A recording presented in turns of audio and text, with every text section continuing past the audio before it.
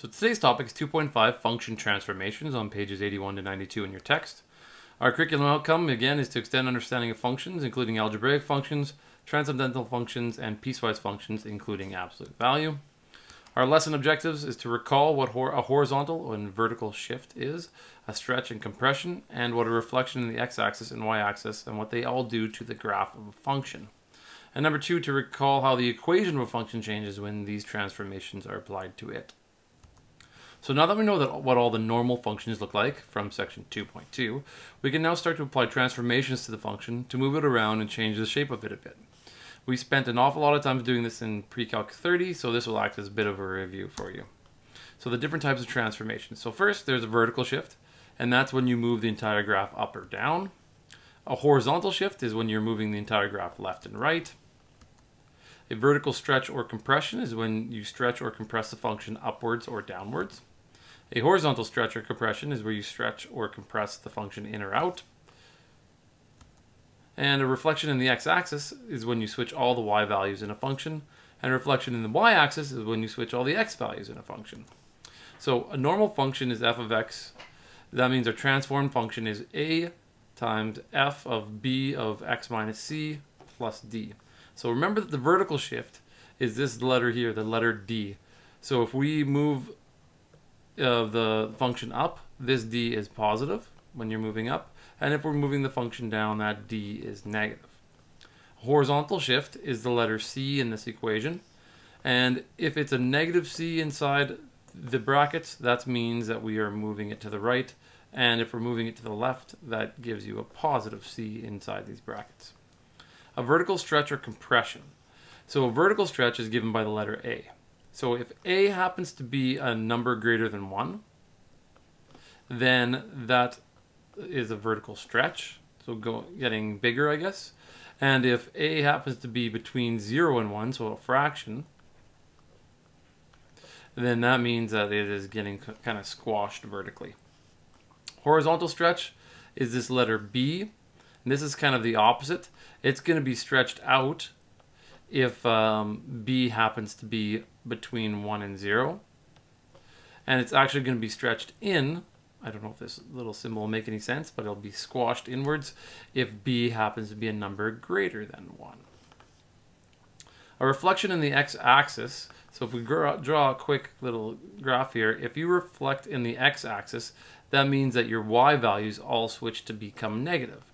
So this is a negative f of x, as opposed to just a regular f of x. And if there's a reflection in the y-axis, that means all your x values have changed, and that's when you have a negative x. So this one here, for the reflection in the x-axis, that is actually the letter a, because it's in front of your function. So a would be negative. And for this one, it would be the letter b, which is going to be negative. Here's our second example. It says the function y equals f of x passes through the points p, q, and r, and here are the coordinates for each of them.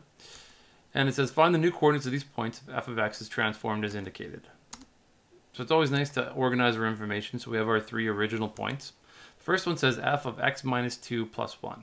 So remember, anything inside the brackets affects the x, anything outside affects the y. So this just means that our x value is going to be moved to the right 2 spots. That makes that negative 4. That makes this one 14. And that makes this one negative 1. Anything on the outside, we said, affects the y value, so that means all our y values are being increased by 1. So those are our new points. For our second one, we've got our y values being affected by a factor of 2, and our x values being affected by a factor of 3. But remember that in the brackets, just like here, when it's x minus 2, we moved it to the right 2. When we have 3 times x, we actually divide our x values by 3. So that makes this a negative 2. That makes this one positive 4. And that makes this one negative 1. Now our y values all get increased by a factor of 2, so they all get doubled. So 12 doubled is 24. Negative 9 doubled is negative 18. Negative 3 doubled is negative 6. This one here says that it's a negative f of x. So f of x is the same thing as our y value. So if we're saying negative f of x, we're changing the y value to a negative, and then we're going to add 4 to it. So one thing that we've talked about in previous classes is that we always do stretches and reflections first, and then shifts or translations, as we called them. So our x values, actually, none of them actually change because there's no numbers here that would indicate a change in our x values. So they stay the same. The y values get changed to a negative and then added 4. So that now becomes negative 12. But if we add 4, that makes it negative 8. This becomes positive 9 plus 4 is positive 13. And this is positive 3 plus 4, which is positive 7.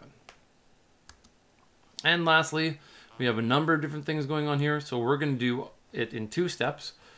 We're going to start with our stretches first and our any sort of flips in the x-axis or the y-axis, reflections. And then we'll do the translations last.